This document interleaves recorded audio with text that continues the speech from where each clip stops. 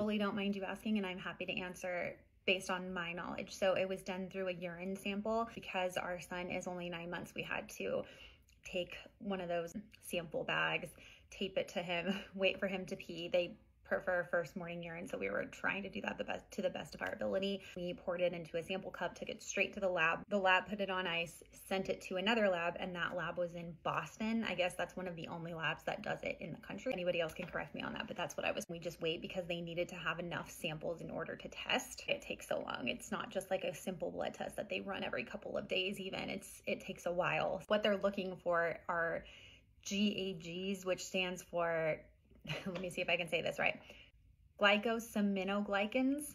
They call them GAGs, GAGs for short. And basically they're looking for elevated levels of that in the urine. And if there's an elevated level, that can be indicative of certain lysosomal storage diseases and MPS, which is Sanfilippo syndrome. This is kind of the first line test that they can do. And if there were elevated levels, sometimes that's enough to prove by itself that that's what's going on.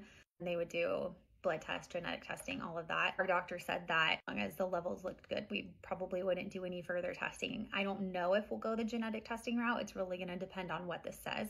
Genetic testing is expensive, and I just don't know if we can afford that. However, I don't know if my peace of mind cannot afford it. So that's what they did. First thing they do, because it's the most non-invasive, and then they can do a blood test, and then they can do genetic testing, and that's how they would completely confirm it.